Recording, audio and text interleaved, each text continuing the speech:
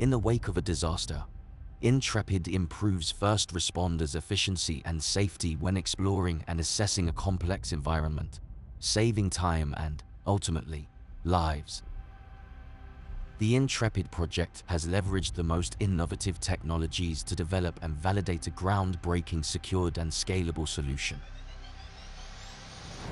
helping first responders to safely explore, understand and decide.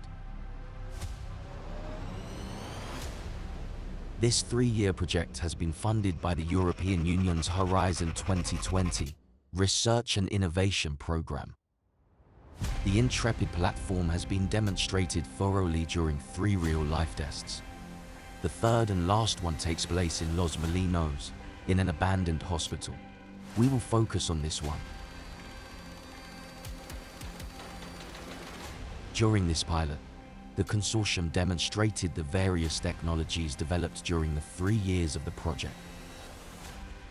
Real-time positioning module, field network, smart indoor UAV, smart UGV, augmented reality device, doctrine model and authoring tool, path planning module, intelligence amplification module, INMOS, INTREPID mobile system, environment mapping module, environment assessment module, symbiotic operation control module.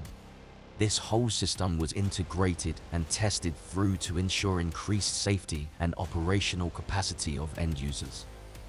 It will help first responders limit risk exposure and save more lives.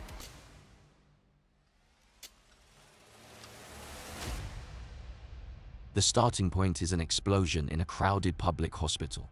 The context involves an undetermined number of victims, potential chemical risks, fire, rubbles and smoke. The INTREPID teams arrive at the location and set up the positioning system on first responders. The INMOS system is deployed in the command post, as well as all the devices available. The 3D BIM model of the building is downloaded and displayed in INMOS.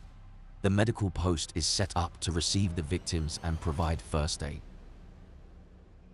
The firefighters install the communication system that will cover the whole area. The system's intelligence amplification engine, trained and guided by the doctrine model, is ready to provide decision support on the situation. The first recommendation of the system is to scan the area. The UAV and the UGV are launched. They both scan the area, individually or in collaboration, to detect, collect and transfer as much information as possible to give all the first responders the best possible understanding of the environment. The environment assessment module processes the data streams from the scan, looking for possible hazard, victims or point of interest. They are autonomously added to the INMOS map. A contaminated area is then detected, thanks to the CBRN sensor mounted on the UGV, along with a fire outbreak.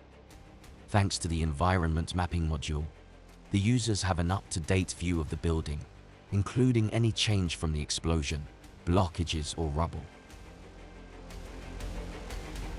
One victim is detected on the drone stream video on the 2nd floor, and 2 other victims are detected on the 1st floor. The robot finds 3 other victims on the ground floor and that the door is blocked by rubbles. All this information is gathered on the INMOS system. We now have a clear and 3D view of the actual environment.